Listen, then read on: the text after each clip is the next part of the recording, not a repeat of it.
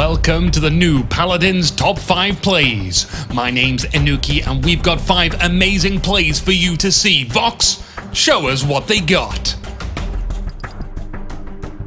Come forward, whelp. Test your morals against my steel. War Van Dam starts us off this week with an early kill onto Tyra as blue team's payload push nears completion. Time is running out though, and Billow's presence helps stall out the enemy. Sin escapes towards the team with Whirlwind counter for some protection. Enemy Dredgeanchor narrowly off the mark. A few shots thrown out. Zin redirects to the objective as the enemy contests, and Spider's channeled Androxus sliced, diced, and served up on a platter. A couple more quick slashes finish off Ruckus. Convergence is launched, but counter, it blocks the pull, and the blade slashes out to eliminate Ceres on contact with her soul orb. Tyra returned from spawn is the new focus, and she's made short work of for the Quadra. Mako is in Penta position, but as the sword connects, Fernando's afterburn steals the kill away. Ah, so close. But at the end of the day, the objective is what matters, and that's a defense nonetheless. Oh, come on, Zin, pick up that sword, it's not the end of the world. What's the difference between arrogance and pride? Lifespan.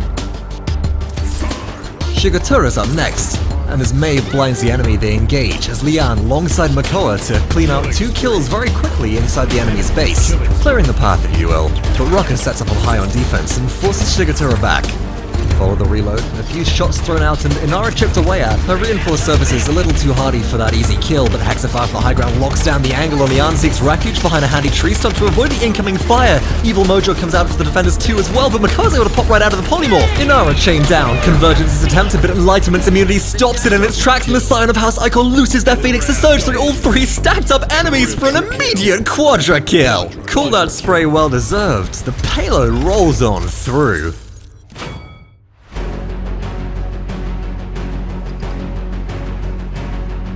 The year is after Paladin 195. Operation Fireball.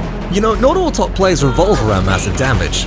Well, though that does often help, but Sikamimi positions with a critical immortal to keep Barrack alive in order to plant Dome Shield, carving space out between enemy and ally. Convergence nets in all 5, and Channel Elapse Fireball connects to incinerate 2 in the blink of an eye. Flame Lance continues to pour out damage, and the last of this Ice Mine's resistance melts away before the cackle of the self-proclaimed knight.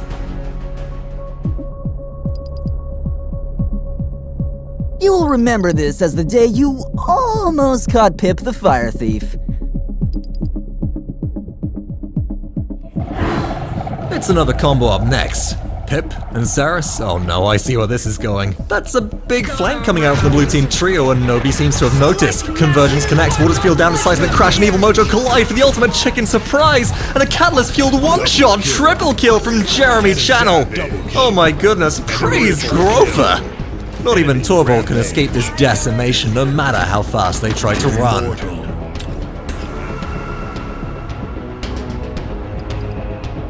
That's it. Keep talking, Pally. You about to get messed up.